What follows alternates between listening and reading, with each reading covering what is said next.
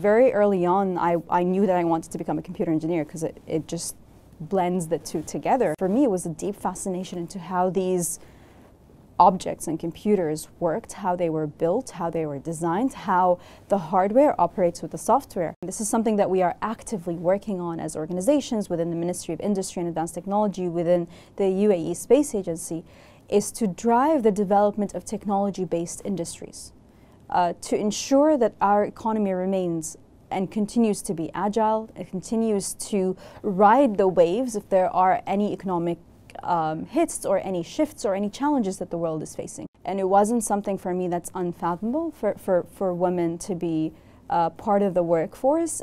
And there was no sort of bounds on, no, you're a girl, therefore you cannot be an engineer or you cannot like science.